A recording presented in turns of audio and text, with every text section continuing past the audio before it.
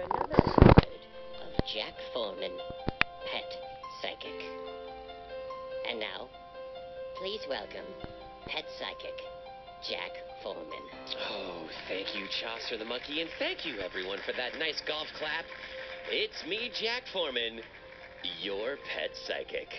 Why am I sitting here in this room lit only by candles?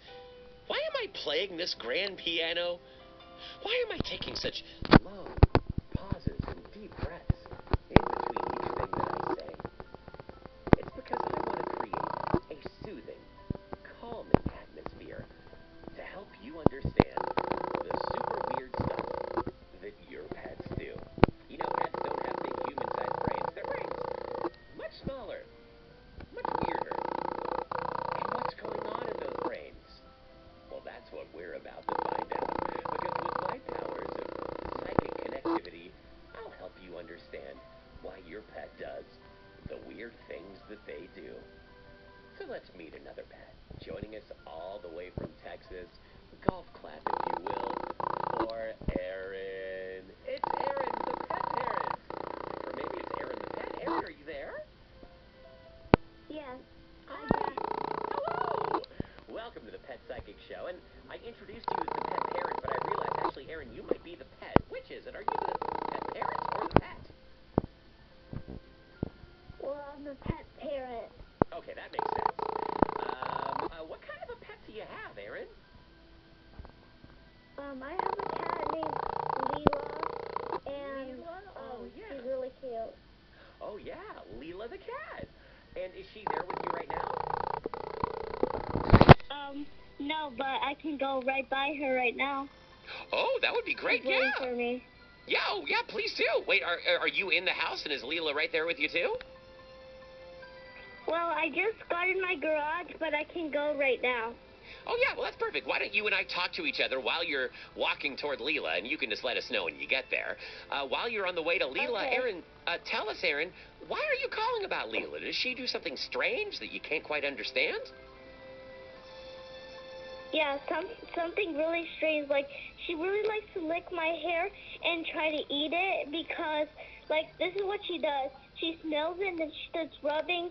Soon she lays down, and then she, like, bites my hair and tries to eat it, and she scratches it. Whoa! Yeah, after I take a shower. Oh, interesting. Okay, so when you've just cleaned your hair, your cat Leela tries to eat and bite and lick your hair?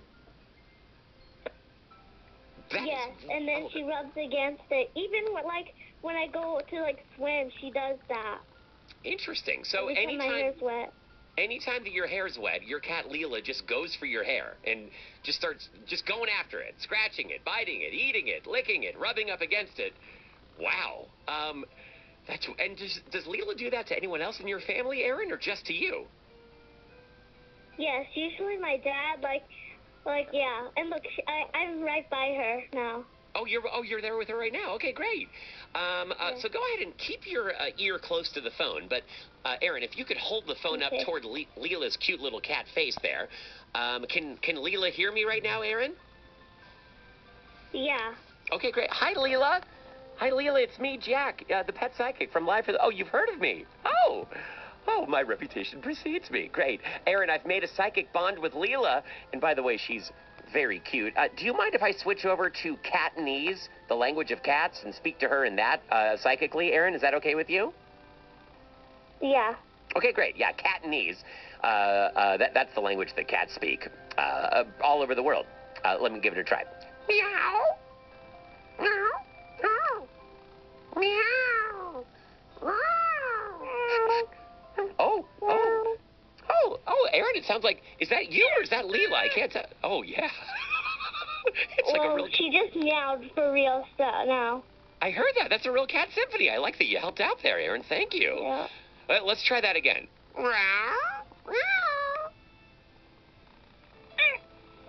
Oh, great. Yeah, uh-huh. Yeah? Okay, great. Oh, Aaron, you've got a beautiful cat there. I had a great conversation with Leela. And I got a couple questions for you now, just to understand a little better. Here's my first question, Aaron. Do you get your hair professionally cut? like at a hair salon or like a stylist, or do you get your hair cut at home? No, she doesn't get cut that much because she's a domestic short hair cat. Oh, her hair. No, but I'm talking about your hair, Aaron. When you get your hair Mine? cut. Yeah. Yes, I have a lot of hair and I need to cut it like 2 weeks. Every 2 weeks. Oh, wow. And do you cut it at home? Like, does someone cut your hair for you at home, or do you go to a hairstylist, a hair salon to cut your hair? Yes, I go to Great Clips to cut my hair. Oh, Great Clips. Very nice. Nice product placement here. Okay, gotcha. And just to be clear, has Leela ever gone with you to Great Clips, Aaron? No, she usually doesn't go like outside that much, except the other day I left the door open and she went outside and she looked at the trees.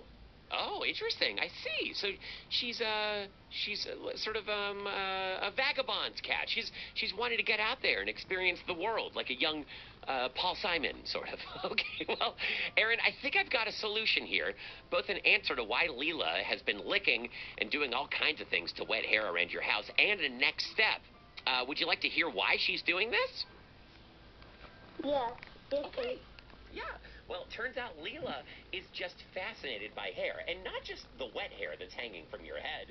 She's actually interested when she grows up and is like a fully grown adult cat, having graduated from college. She actually wants to sidestep college and go to cat beauty school so that she can be a hairstylist as her job. Like when she grows up and moves out of the house, she wants to be a hairstylist. Isn't that amazing? Yeah, will my cat make a lot of money? Oh, whoa, oh, boy. I mean, that's maybe more of a question for your hairstylist at Great Clips. In fact, next time you're getting your hair cut, you can just ask that question. You can say, so how lucrative is this field? Would my cat make very much money doing this? I mean, from a cat's perspective, all you got to pay for is cans of tuna or, a fancy piece, and that's pretty inexpensive. So I think she would probably do pretty well, especially if she had, like, an Instagram presence. Here's my suggestion, though. Leela's fascinated by hair. She wants to learn about the craft and learn about how to take care of hair. Here's my suggestion, Aaron. Do you have a cat carrier? Yes, we do. Okay, here's what I would recommend. The next time that you go to Great Clips, and you said it's in a couple of weeks, I would suggest putting Leela into her cat carrier and taking her along with you to get your hair cut. And while you're waiting there in the little waiting room right outside of the hair cutting salon portion of the building, you could just have Leela there and position her strategically so that she can watch all the stylists cutting hair, so that she gets some real, paws-on experience. She knows what it's like there in the room where it happens. What do you think about that, Aaron? Yeah, but there's one problem. She's gonna think it's the vet, and she's gonna get really scared and run away, probably. Oh, yeah. Okay, so probably what you'll need to do is make sure that your hair's nice and wet beforehand. And as you're carrying her in her carrier, just make sure that some of your hair is, like, dribbling in through the grates on the front of her cat carrier so she's got something to play with. And then she'll be so fascinated by the hair, she'll forget all about where she is until she sees the haircuts. And you know what? I think she's just going to see her future there in all those haircuts. And I think it's going to really inspire her to go to beauty school. Aaron, what do you think? Yeah, I think it's a really great idea. I think it's a really good idea, too. And after it happens, Aaron, call back and let us know how Leela enjoyed her field trip to Great Clips. Well, audience, I think we can make a little more noise now. Let's hear it for Aaron and Leela. They're on the way to Cat Beauty School.